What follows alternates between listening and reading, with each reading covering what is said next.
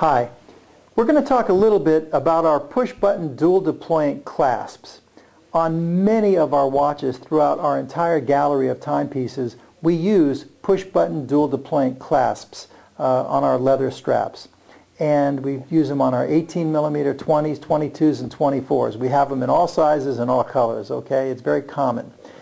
And when we ship a watch that has a push-button dual deployant clasp, you are going to get buckle instructions in there with your watch. These are the buckle instructions, and you can even, it has pictures and everything to help you to learn how to use it. But we're going to pretend that you didn't get this, okay?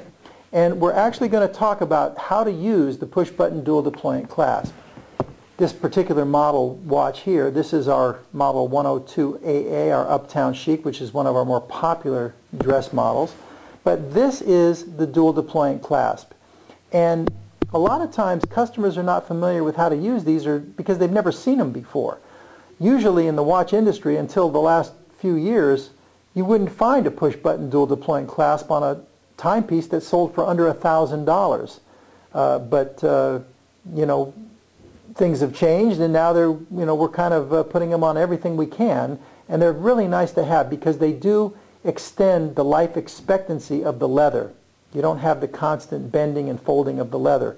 But it is a little tricky for the first time. So this is the clasp. What you have to do in order to use it, the first thing you need to do is you need to get it in the open position. To do that, let's take a look here. I'm going to try and keep my fingers out of the way. There are push buttons. The push button is right here. Can you see that? And there's one on the bottom too, right down here. Okay? What you have to do is you want to squeeze them together. You want to hold the top and bottom and then, hold on here, and you want to squeeze them and it pops open the clasp. That is in the open position. Okay? However, this is not the part that fools most people. Most people can get that figured out, how to get it open. The tricky part, and we get calls every day saying there's something wrong with my clasp, because when they go to put the strap through the buckle or through the opening, it won't go through. It's stuck because there's a little pin in there that is blocking the strap. You see the pin in there? Let me try and get my fingers out of the way, but there it is. That's going to block you. And the trick is that this little gate right here has to open up. To do that, you almost need to use two hands. So I'm going to try and do this for the camera without blocking it. You can use two hands, and you want to pull it apart like that, and it opens the gate. You see that? And then once it's open, then you want to take your strap and you want to put it through. And you may have to, try 2 or 3 different holes to find out what is the best size for you.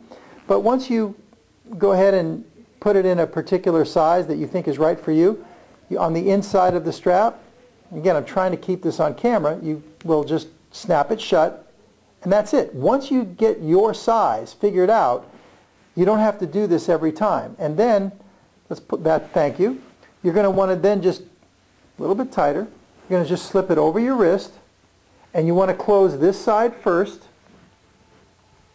Keep the keeper out of your way. This is a brand new watch, so the strap is a little stiff. So close that side first, and then come across and close this side. I probably could, there's a little room here. See that? I could have gone another hole or 2 for me. And then, just you put the little keeper, we call that the keeper or the loop. Put that over your strap. And then there you have it. There's your watch. There it is. So that's how the push button do. And then when you want to take your watch off, let's take a look at this. All you have to do is you come in here, and again, remember the push buttons? You're just going to squeeze them together, and it just pops open the strap. Of course, the keeper's got this one held. There we go. It just pops open, and you slip it over your wrist. So again, in the closed position, you're going to close this side first, and then you're going to come across with this side. There it is when it's on your wrist.